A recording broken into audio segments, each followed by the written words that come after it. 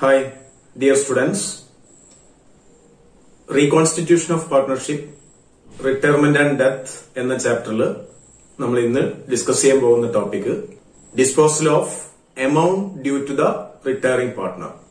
ഒരു പാർട്ട്ണർഷിപ്പ് ഫേമിൽ നിന്ന് റിട്ടയർ ചെയ്യുന്ന പാർട്ട്ണർക്ക് ആ സ്ഥാപനത്തിൽ നിന്നും ആ പാർട്ട്ണർക്ക് കിട്ടേണ്ട എല്ലാ എമൗണ്ടുകളും കാൽക്കുലേറ്റ് ചെയ്തതിന് ശേഷം ടോട്ടൽ ബാലൻസ് നിൽക്കുന്ന എമൗണ്ട് അഥവാ ആ റിട്ടയറിംഗ് പാർട്ട്ണർക്ക് കിട്ടാനുള്ള എമൗണ്ട് സെറ്റിൽ ചെയ്യുന്ന രീതിയെക്കുറിച്ചാണ്, അതിന്റെ അക്കൌണ്ടിംഗ് അഡ്ജസ്റ്റ്മെന്റുകളാണ് നമ്മൾ ഇന്ന് പഠിക്കാൻ പോകുന്നത്. The outgoing partners capital account is settled as per the terms of partnership deed. ഒരു പാർട്ട്ണർഷിപ്പ് ഫേമിൽ നിന്ന് ഒരു പാർട്ട്ണറുടെ റിട്ടയർമെന്റ് ഉണ്ടാവുകയാണെങ്കിൽ ആ റിട്ടയറിംഗ് പാർട്ട്ണറുടെ ക്യാപിറ്റൽ അക്കൌണ്ട് സെറ്റിൽ ചെയ്യുന്ന രീതി എങ്ങനെയാണെന്ന് ആദ്യമേ ആ പാർട്ട്ണർഷിപ്പ് ബിസിനസിന്റെ പാർട്ട്ണർഷിപ്പ് ഡീഡിൽ എഴുതി വെച്ചിട്ടുണ്ടായിരിക്കും. അഥവാ എല്ലാ പാർട്ട്നേഴ്സും തമ്മിൽ എഗ്രി ചെയ്ത റൂൾസ് ആയിട്ട് പാർട്ട്ണർഷിപ്പ് ഡീഡിൽ എക്സ്പ്ലെയിൻ ചെയ്തിട്ടുണ്ടാവും. അങ്ങനെ പാർട്ട്നേഴ്സിന്റെ സെറ്റിൽമെന്റ്, റിട്ടയറിംഗ് പാർട്ട്നേഴ്സിന്റെ സെറ്റിൽമെന്റിന് 2-3 രീതികളുണ്ട്. The settlement can be of number 1 lump sum immediately, lump sum payment immediately അഥവാ ഡേറ്റ് ഓഫ് റിട്ടയർമെന്റിന് അദ്ദേഹത്തിന് കൊടുത്തു തീർക്കാനുള്ള മുഴുവൻ എമൗണ്ടും ബൈ ക്യാഷ് ഉടൻ തന്നെ സെറ്റിൽ ചെയ്യുക. ഒറ്റ തവണയായിട്ട് മുഴുവൻ എമൗണ്ടും റിട്ടയറിംഗ് പാർട്ട്ണർക്ക് കൊടുത്തു തീർക്കുക. ദെൻ ചില സാഹചര്യങ്ങളിൽ if the firm is not in A position to make the payment in cash immediately, ചില സാഹചര്യങ്ങളിൽ ആ പാർട്ട്ണർഷിപ്പ് ഫേമിന് റിട്ടയറിംഗ് പാർട്ട്ണർക്ക് കൊടുത്തു തീർക്കാനുള്ള അല്ലെങ്കിൽ ഡിസീസ്ഡ് പാർട്ട്ണർക്ക് കൊടുത്തു തീർക്കാനുള്ള മുഴുവൻ എമൗണ്ടും ഉടൻ തന്നെ ക്യാഷ് ആയിട്ട് കൊടുക്കാൻ ബുദ്ധിമുട്ടുണ്ടായേക്കാം. അഥവാ സ്ഥാപനത്തിൽ ആവശ്യമായ ലിക്വിഡ് ക്യാഷ് ഇല്ലാത്ത ഒരു സാഹചര്യം ഉണ്ടായേക്കാം.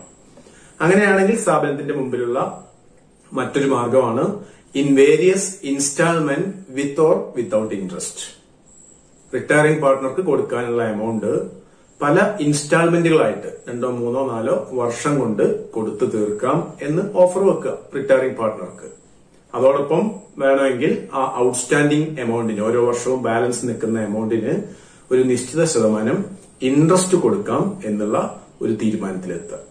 അപ്പോ രണ്ടാമത്തെ രീതിയാണ് ഇൻ വേരിയസ് ഇൻസ്റ്റാൾമെന്റ്സ്, പല ഗഡുക്കളായിട്ട് കൊടുക്കാനുള്ള എമൗണ്ട് കൊടുത്തു തീർക്കുക. അതോടൊപ്പം ഇൻട്രസ്റ്റ് ഉൾപ്പെടുത്തിയിട്ടോ ഇൻട്രസ്റ്റ് ഇല്ലാതെയോ ആവാം ആസ് പെർ പാർട്ട്ണർഷിപ്പ് ഡീഡിലെ റൂൾസ് അനുസരിച്ച്. ദെൻ മൂന്നാമത്തെ ഒരു രീതി partly in cash. For example, ഒരു പാർട്ട്ണർ, റിട്ടയറിംഗ് പാർട്ട്ണർക്ക് 10 ലക്ഷം രൂപ കൊടുക്കാനുണ്ട്. 5 ലക്ഷം രൂപ ഉടൻ ക്യാഷ് ആയിട്ട് കൊടുത്തു. ബാക്കിയുള്ള 5 ലക്ഷം രൂപ അടുത്ത 2-3 വർഷം കൊണ്ട് ഇൻസ്റ്റാൾമെന്റ് ആയിട്ട് കൊടുത്തു തീർക്കുക. Partly in cash immediately and partly in instalment. So ഏത് രീതിയിലാണ് റിട്ടയറിംഗ് പാർട്ട്ണർക്ക് കൊടുത്തു തീർക്കാനുള്ള എമൗണ്ട് കൊടുക്കേണ്ടത് എന്ന് ആൾറെഡി നമ്മുടെ പാർട്ട്ണർഷിപ്പ് ഡീഡിൽ ഉണ്ടായിരിക്കും. ഇനി അങ്ങനെ ഒരു ഡീഡ് ഇല്ലാത്ത ഒരു സാഹചര്യത്തിൽ ഇന്ത്യൻ പാർട്ട്ണർഷിപ്പ് ആക്ട് എന്ത് പറയുന്നു നോക്കാം. In the absence of any agreement, section 37 of Indian partnership act 1932 is applicable. 1932 Indian partnership നിയമത്തിന്റെ സെക്ഷൻ 37 ഇക്കാര്യം എക്സ്പ്ലെയിൻ ചെയ്യുന്നത്.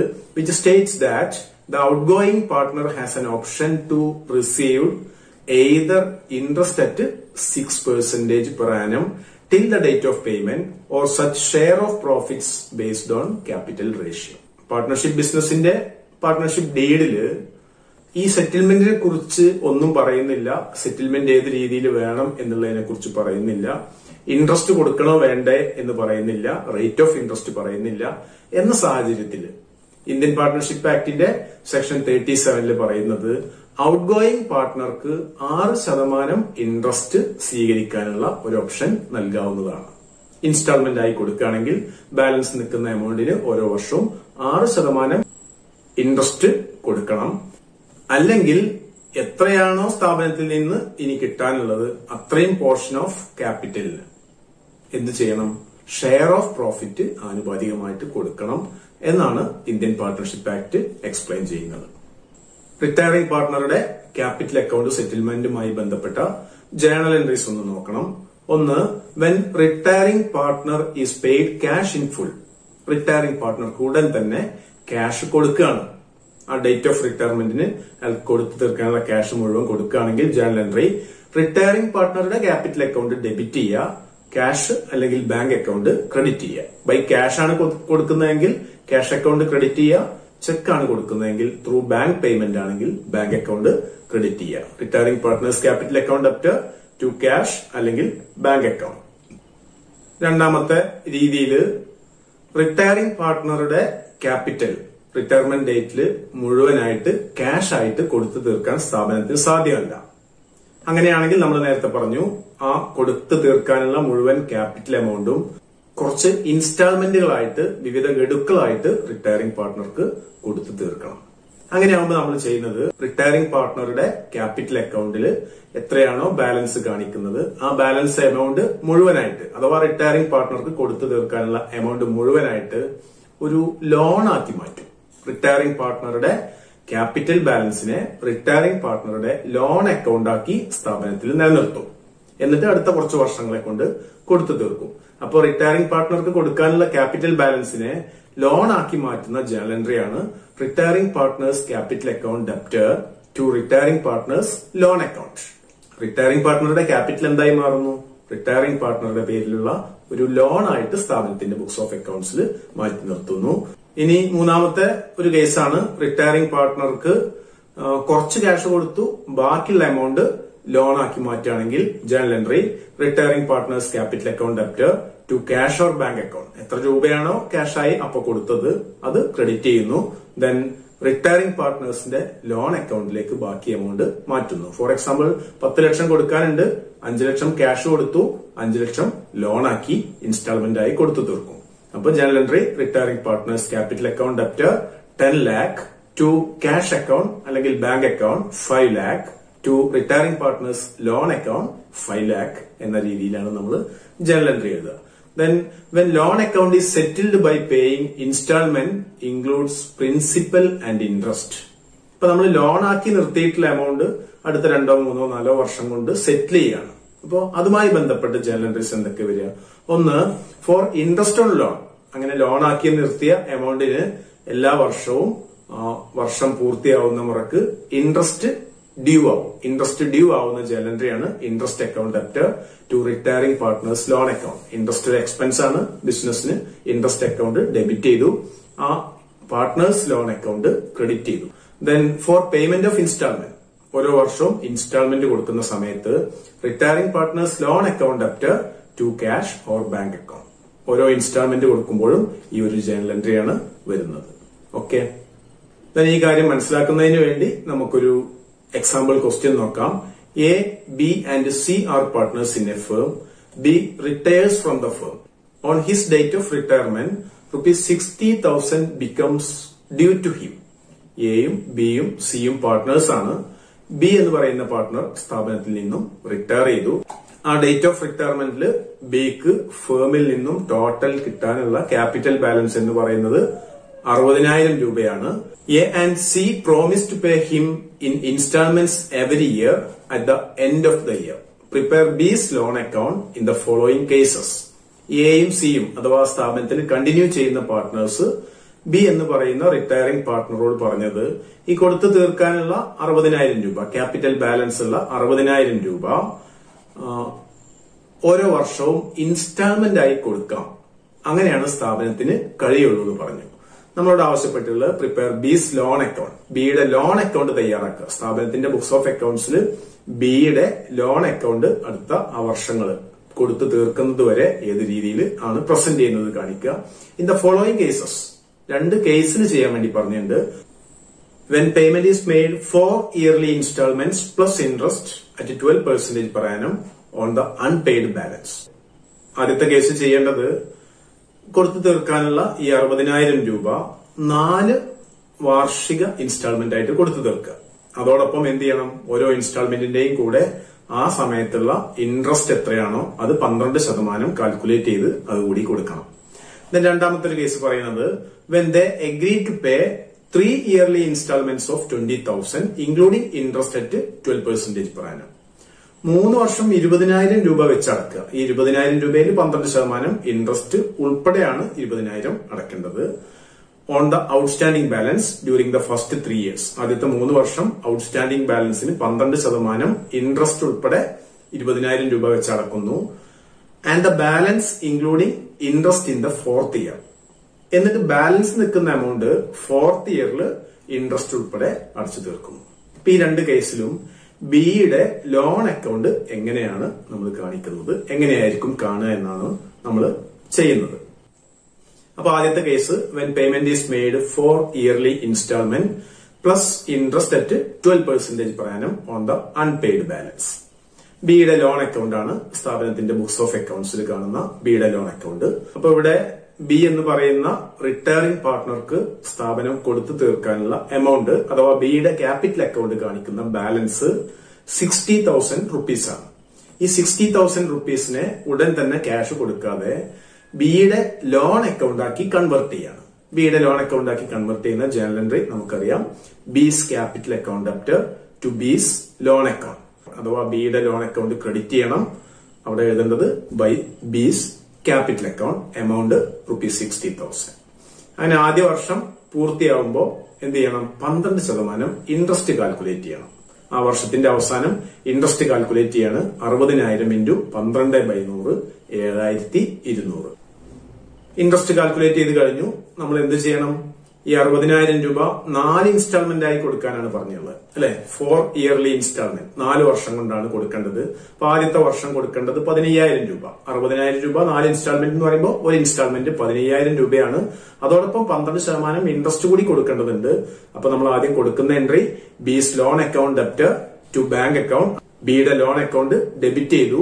15,000 കൂടെ 7,200 രൂപ ഇൻട്രസ്റ്റ് ഉൾപ്പെടെ 22,200 രൂപ നമ്മൾ കൊടുത്തു തീർത്തു ആദ്യ വർഷ അവസാനത്തില്. അപ്പൊ വർഷാവസാനം നമ്മൾ ഈ ലോൺ അക്കൗണ്ടിനെ ബാലൻസ് ചെയ്യുമ്പോൾ 67,200 മൈനസ് 22,200 ബാക്കി 45,000 രൂപ.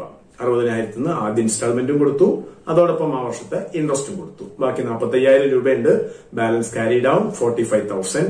Then second ഇയറിന്റെ ഓപ്പണിംഗില് balance bro down. കഴിഞ്ഞ വർഷത്തെ closing balance of loan account 45,000 രൂപ ഓപ്പണിംഗ്, സെക്കൻഡ് ഇയറിന്റെ ഓപ്പണിംഗ് ബാലൻസ് ആയി കാണിച്ചു. വർഷാവസാനത്തില് ഇൻട്രസ്റ്റ് കാൽക്കുലേറ്റ് ചെയ്തു. ബാലൻസ് നിൽക്കുന്ന എമൗണ്ട് 45,000 രൂപയാണ്. ഇൻട്രസ്റ്റ് 45,000 ഇൻറ്റു 12/100 ഈക്വൽ ടു 5,400 ആണ്. ദെൻ ആ വർഷത്തിന്റെ അവസാനം നമ്മൾ എന്ത് ചെയ്യും? രണ്ടാമത്തെ ഇൻസ്റ്റാൾമെന്റ് കൊടുക്കണം ടു ബാങ്ക് അക്കൗണ്ട് 15,000 രൂപ പ്ലസ് ഈ വർഷത്തെ ഇൻട്രസ്റ്റ് കൂടി കൊടുക്കണം 5,400 രൂപ. ടോട്ടൽ 20,400 രൂപ കൊടുത്തു. വർഷാവസാനം നമ്മൾ സാധാരണ പോലെ അക്കൗണ്ട് ബാലൻസ് ചെയ്യാണ്. ബീസ് ലോൺ അക്കൗണ്ടിന്റെ രണ്ടാമത്തെ ഇയറിലെ ബാലൻസ് 30,000 രൂപ. അഥവാ 60,000 രൂപയിൽ നിന്ന് 2 ഇൻസ്റ്റാൾമെന്റും കൊടുത്തു, അതാത് സമയത്തുള്ള ഇൻട്രസ്റ്റും കൊടുത്തു. ബാലൻസ് ക്യാരി ഡൗൺ 30,000 രൂപ. ഇത് നമ്മൾ year 3ലെ opening balance of loan account 30,000. Then year 3ലെ interest 30,000 ആണ് ബാലൻസ് ഉള്ളത്. 12/100 ഇൻട്രസ്റ്റ് റേറ്റ് ആണ്. 3,600 രൂപയാണ് മൂന്നാമത്തെ വർഷത്തിലെ ക്ലോസിംഗിലെ ലോൺ അക്കൗണ്ടിന്റെ ഇൻട്രസ്റ്റ് എന്ന് പറയുന്നത്. അപ്പൊ അതിന് കൊടുത്തു തീർക്കേണ്ടത് മൂന്നാമത്തെ വർഷം അവസാനമാകുമ്പോൾ ബാങ്ക് അക്കൗണ്ട് 15,000 പ്ലസ് ഇൻട്രസ്റ്റ് 3,600. അഥവാ മൂന്നാമത്തെ വർഷത്തെ ഇൻസ്റ്റാൾമെന്റ് 15,000 രൂപ, ആ വർഷത്തെ ഇൻട്രസ്റ്റ് 3,600 രൂപ. ടോട്ടൽ 18,600 രൂപ. നമ്മൾ ബാലൻസ് ചെയ്യും. മൂന്നാമത്തെ വർഷത്തില് ബാലൻസ് ക്യാരി ഡൗൺ 15,000 രൂപ ലോൺ അക്കൗണ്ട് വീണ്ടും ബാലൻസ് ഉണ്ട്. ഇയർ 4ന്റെ ഓപ്പണിംഗ് ബാലൻസ് 15,000 രൂപ. ആ വർഷത്തെ ഇൻട്രസ്റ്റ് 15,000 ഇൻറ്റു 12/100 1,800 രൂപ. Payment of the 4th year to bank account 15,000 plus 1,800 interest equal to 16,800 രൂപ. ഇതോടുകൂടി എന്ത് ചെയ്യുന്നു? ഈ ലോൺ അക്കൗണ്ട്, ബിയുടെ ലോൺ അക്കൗണ്ട് ക്ലോസ് ആയി പോകുന്നു. അപ്പൊ ബിക്ക് കൊടുക്കാനുള്ള 60,000 രൂപ 4 ഇൻസ്റ്റാൾമെന്റ്, 15,000 രൂപയുടെ 4 ഇൻസ്റ്റാൾമെന്റും ഓരോ വർഷത്തെയും ഇൻട്രസ്റ്റും ഉൾപ്പെടെയുള്ള പേയ്മെന്റ് നമ്മൾ ബുക്സ് ഓഫ് അക്കൌണ്ട്സിൽ റെക്കോർഡ് ചെയ്യുമ്പോൾ ബിയുടെ ലോൺ അക്കൗണ്ട് പ്രസന്റ് ചെയ്യപ്പെടുന്നത് ഈ രീതിയിലായിരിക്കും. 4 വർഷം കൊണ്ട് ബിയുടെ ലാബിലിറ്റി നമ്മുടെ പാർട്ട്ണർഷിപ്പ് ബിസിനസ് തീർത്തു കഴിഞ്ഞു. ദെൻ രണ്ടാമത്തെ ഒരു കേസ് കൂടി നമ്മളോട് ചെയ്യാൻ വേണ്ടി പറഞ്ഞിട്ടുണ്ട്. When they agree to pay 3 yearly instalments of 20,000 including interest of 12% per annum on the outstanding balance during the first 3 years and the balance including interest in the 4th year. അഥവാ 20,000 രൂപ വീതം 3 വർഷം കൊടുക്കും. ആ 20,000 രൂപയിൽ 12% ഇൻട്രസ്റ്റ് ഉൾപ്പെടെയാണ്, extra അല്ല.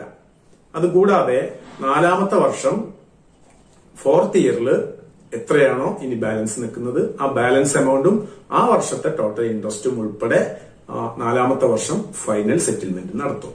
അപ്പൊ എങ്ങനെയായിരിക്കും പ്രസന്റ് ചെയ്യപ്പെടുന്നത് ബിയുടെ ലോൺ അക്കൗണ്ടിൽ? ആദ്യം ക്യാപിറ്റൽ അക്കൗണ്ട്, ഫസ്റ്റ് ഇയറിൽ ക്യാപിറ്റൽ അക്കൗണ്ട് ലോൺ അക്കൗണ്ട് ആക്കി ട്രാൻസ്ഫർ ചെയ്യുന്നു. അപ്പൊ general entry B's capital account debtor to Bs loan account, അഥവാ ബീസ് ലോൺ അക്കൗണ്ടിൽ by B's capital account 60,000. Then വർഷാവസാനത്തിൽ interest calculate ചെയ്യുന്നുണ്ട്. 60,000 ഇൻറ്റു 12/100 7,200. ഫസ്റ്റ് ഇയറിലെ ഇൻസ്റ്റാൾമെന്റിന്റെ പേയ്മെന്റ് ആണ്. എത്ര രൂപ കൊടുക്കുന്നത്? 20,000 രൂപയാണ് കൊടുക്കുന്നത്. ഒരു സിംഗിൾ എമൗണ്ട് 20,000 രൂപ, അതിൽ ഇൻട്രസ്റ്റും ഉൾപ്പെടെയാണ് എന്ന് നമ്മൾ അസ്യൂം ചെയ്യുക. അപ്പൊ ബാലൻസ് ഉള്ളത് ആദ്യ വർഷത്തെ closing balance of loan account 47,200 ആണ്. Then second ഇയറിലെ opening balance of loan account balance bro down 47,200 ആണ്. ഇനി ബിയുടെ ലോൺ അക്കൗണ്ട് ബാലൻസ് കാണിക്കുന്നത്. ആ വർഷത്തെ ഇൻട്രസ്റ്റ് ഇയർ സെക്കൻഡിന്റെ അവസാനം ക്ലോസിംഗ് ഡേയിൽ നമ്മൾ ഇൻട്രസ്റ്റ് കാൽക്കുലേറ്റ് ചെയ്യും. 47,200 into 12/100 equal to 5,664. Then second ഇയറിന്റെ instalment payment ആണ് ബീസ് loan account debited to bank account 20,000. 20,000 രൂപയെ നമ്മൾ കൊടുക്കുന്നുള്ളൂ, ഇൻട്രസ്റ്റ് ഉൾപ്പെടെയാണ് 20,000. ബാലൻസ് ചെയ്യുമ്പോൾ second ഇയറിലെ closing balance of Bs loan account 32,864. Third ഇയറിന്റെ opening balance of Bs loan account, third ഇയറിലെ ഓപ്പണിംഗിൽ ബിയുടെ loan account കാണിക്കുന്ന balance 32,864 ആണ്. അഥവാ കഴിഞ്ഞ വർഷത്തെ closing balance, second ഇയറിലെ closing balance. Year 3യിലെ interest എത്ര ഉണ്ടാവും ക്ലോസിംഗ് ഡേയില്? 32,864 into 12/100 equal to 3,944. മൂന്നാമത്തെ വർഷം നമ്മൾ 20,000 രൂപ പേയ്മെന്റ് കൊടുക്കുന്നു, ഇൻസ്റ്റാൾമെന്റ് കൊടുത്തു. ബീസ് loan account debtor to bank account 20,000. മൂന്നാമത്തെ വർഷത്തിന്റെ balance of Bs loan account balance carried on 16,808. Year 4ന്റെ opening balance, കഴിഞ്ഞ വർഷത്തെ ക്ലോസിംഗ് ബാലൻസ് അടുത്ത വർഷത്തെ ഓപ്പണിംഗ് ബാലൻസ് ആണ്. അതുകൊണ്ട് 16,808 ഓപ്പണിംഗ് ബാലൻസ് ഉണ്ട്. ഈ വർഷത്തെ ഇൻട്രസ്റ്റ് നമ്മൾ കാൽക്കുലേറ്റ് ചെയ്യുന്നു. 16,808 ഇൻറ്റു 12/100 ടോട്ടൽ 2,017 രൂപ. ഈ വർഷം നമ്മൾ കൊടുക്കുന്ന പേയ്മെന്റ് 20,000 അല്ല, എത്രയാണോ ടോട്ടൽ ഔട്ട്സ്റ്റാൻഡിംഗ് ഉള്ളത്, അഥവാ 16,808 രൂപ ഇനി അടക്കാനുണ്ട്. അതോടൊപ്പം ആ വർഷത്തെ ഇൻട്രസ്റ്റ് 2,017 രൂപയുണ്ട്. അത് ടോട്ടൽ നമ്മൾ അടക്കുന്നത് 16,808 പ്ലസ് 2,017 ഈക്വൽ ടു 18,825. അഥവാ 4ാമത്തെ വർഷം നമ്മൾ ഈ ലോൺ അക്കൗണ്ട് പൂർണ്ണമായിട്ടും ക്ലോസ് ചെയ്തു. ഇനി ബിക്ക് നമ്മൾ ക്യാഷ് ഒന്നും കൊടുക്കാനില്ല. ക്യാപിറ്റൽ അക്കൗണ്ട് ലോൺ അക്കൗണ്ട് ആക്കി കൺവെർട്ട് ചെയ്തു. അതിനുശേഷം നമ്മൾ ആ ലോൺ അക്കൗണ്ട് 4 ഇൻസ്റ്റാൾമെന്റ് ആയിട്ട് റിട്ടയറിംഗ് പാർട്ട്ണറെ നമ്മൾ സെറ്റിൽ ചെയ്തു. ഈ രീതിയിലൊക്കെയാണ് നമ്മൾ പാർട്ട്ണർഷിപ്പിൽ റിട്ടയർമെന്റ് അല്ലെങ്കിൽ ഡെത്ത് ഉണ്ടാവുന്ന സമയത്ത് ക്യാപിറ്റൽ അക്കൗണ്ടിനെ സെറ്റിൽ ചെയ്യുന്നത്. നമ്മൾ ഇന്ന് ഡിസ്കസ് ചെയ്ത topic disposal of amount due to the retiring partner. Retiring പാർട്ട്ണറുടെ account സെറ്റിൽ ചെയ്യുന്നത്, അയാൾക്ക് കൊടുത്തു തീർക്കാനുള്ള എമൗണ്ട് എങ്ങനെ കൊടുത്തു തീർക്കും. ഓക്കെ, 1-2 എക്സ്ട്രാ ക്വസ്റ്റ്യൻസ് നിങ്ങൾ ടെക്സ്റ്റ് ബുക്കിൽ നിന്ന് പ്രാക്ടീസ് ചെയ്യുക. അടുത്ത ക്ലാസ്സുമായിട്ട് വീണ്ടും കാണാം. ബൈ.